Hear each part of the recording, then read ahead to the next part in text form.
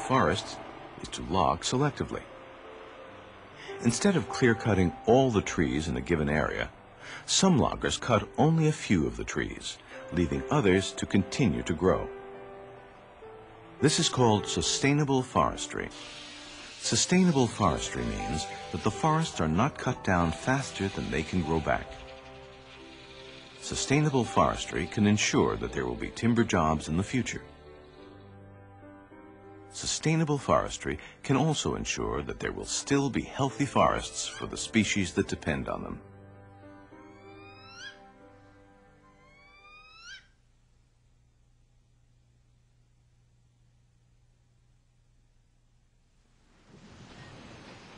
Why should we care about what happens to other species?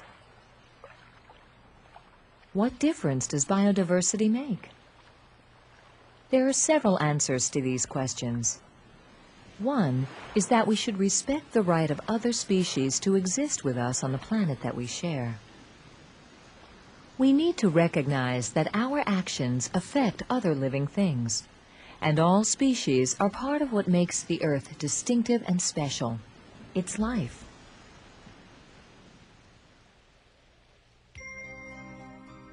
Another answer is that even if we take a selfish point of view, the loss of other species is also a loss to us.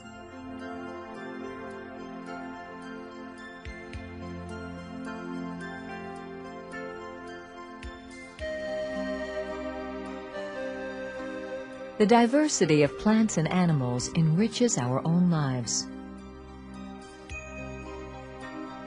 If we lose this diversity, we ourselves become impoverished.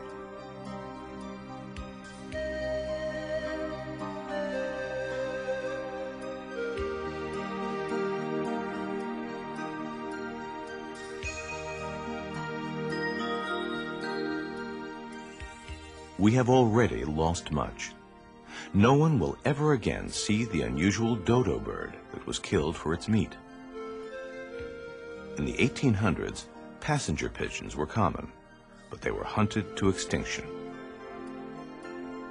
There are other things we lose.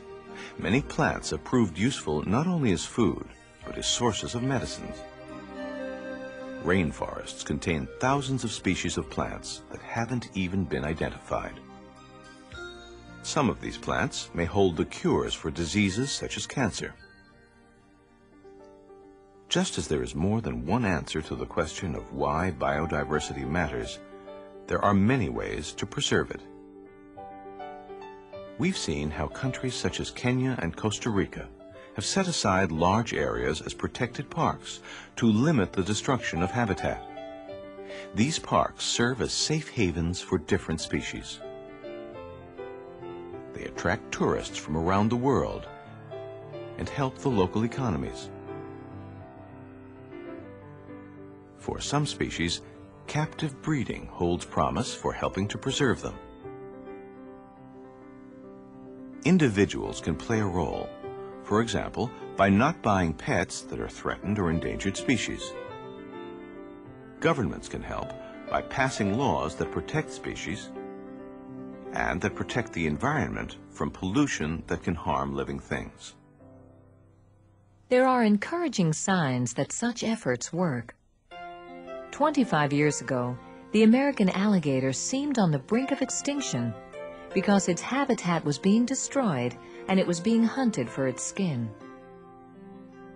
Today, because of laws against hunting it, the alligator has made a dramatic comeback.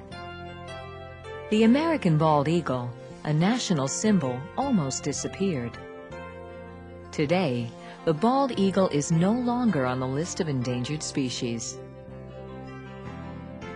However, if such successes are to become more common, we humans have to do a better job of recognizing our responsibilities to other species that share our planet.